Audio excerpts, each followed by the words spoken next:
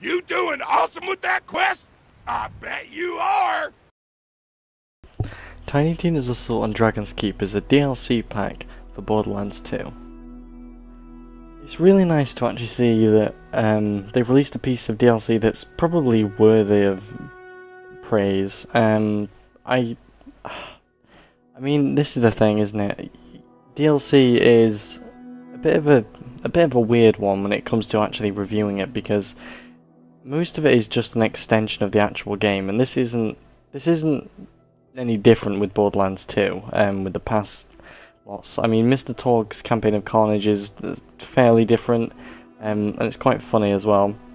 But this one is completely different, and I think they've taken a bit of a gamble, but it's really paid off for them. They've really put a lot of effort into making it a really enriching experience for players, and actually making people want to part with their hard-earned cash to actually buy it.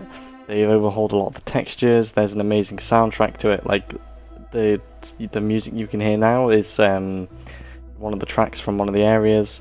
It's really good. There's a lot of nice Borderlands 2 humor in it, and you get to see all the characters from the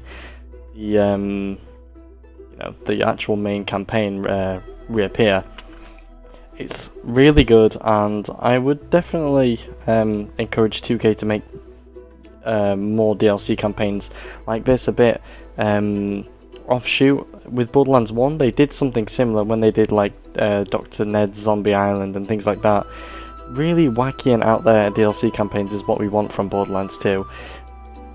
The actual main campaign is big enough by itself. You don't want things getting too repetitive, and if they introduce all these funny little quirky DLC campaigns, this is how they're going to get more players back into the game and buying the DLC pack. So they've actually done a really good move by making Tiny Tina's Assault on Dragon's Keep. Now, one thing which I'm not very happy with, there's a lot of ways to spend Iridium in this, and you have the option not to, but the problem is with things like, playing the jackpot machines with Iridium, because Iridium's pretty hard to get hold of if you don't play Borderlands 2 a lot.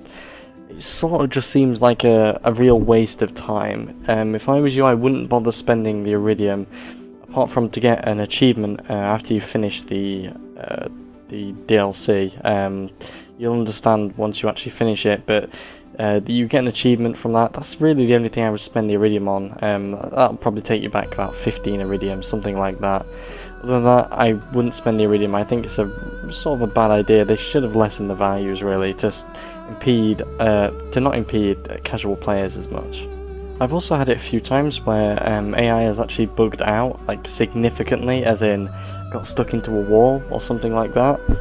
That's sort of annoying, because it just is when anything bugs out. But I don't know, it just seems like because there's a lot more obstacles and stuff like that, kiting things around is a bit more tricky, because obviously mobs can get stuck in walls and things like that. It's sort of annoyed me. It's happened 3 times so far, so but I have played through the DLC twice, so you sort of get where I'm coming from here. It's not too bad, but obviously any bug's bad. I would just recommend the DLC. It's just really good. There's nothing else I can really say about that. It's got a good story, good textures, good everything, and it's only $7.99, which, considering you're going to get quite a lot of hours out of it, it's pretty good. It's just so entertaining, and it's really in keeping with the Borderlands tradition, where they sort of release the odd wacky DLC pack. I haven't really been incredibly happy with the ones they've released, because they've sort of just felt like, more Borderlands 2 quests. I wasn't looking for that. I've got the main campaign, and I can play it to my heart's content. I can play that 3 times over if I want. I don't want an extension of it. What I wanted was something different, and Tiny Tina's Assault on Dragon Keep certainly delivered.